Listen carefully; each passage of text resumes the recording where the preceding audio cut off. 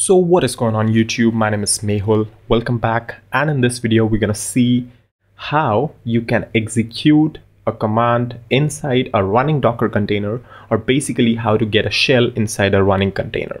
So I think I have done this in the past, but I did not go over through what's happening. So let's just do it again.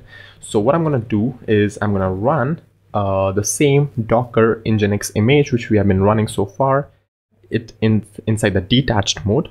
There we go. So now we have our Nginx running, but what happens now? Well, maybe I want to see what's going on in the container, or maybe some sort of statistics or logs or whatever. So one way is to actually go inside that particular container and see what's happening. So when you're running a container and you do docker ps, you're going to get an output something like this, which would have columns like container ID, image, command, stuff like that. So the thing you need is the container ID, right? So once you have the container ID, what you can do is you can say docker exec, that is execute. And what you want to execute is something which comes later. But what we want is we want a bash shell inside this particular container, right? So this is the container ID, which is in which I want to execute. And what do I want? I want a bash shell. Hit enter and nothing happens. Well, why is that?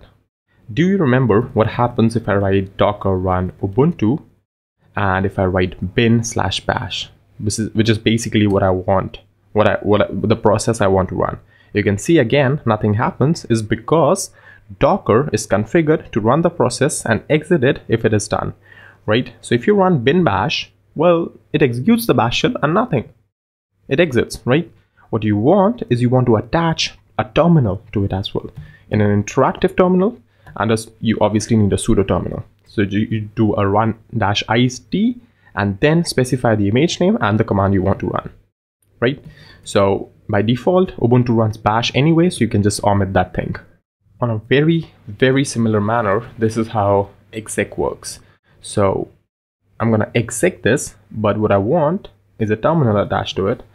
And there we are. Now I'm actually inside the container. You can see it matches the container ID till here, or here maybe, whatever it is. And now what I can just do is roam around the container, see what's happening with Nginx, like what's the configuration file, you know, whatever. Yeah, stuff like this, right?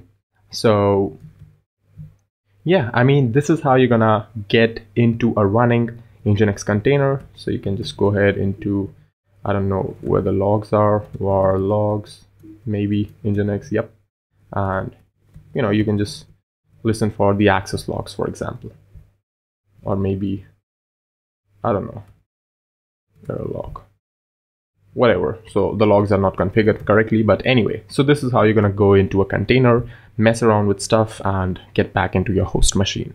So yeah, that's pretty much it for this video. If you liked it, don't forget to subscribe, like the video. Thank you for watching, and I'll see you then in the next one.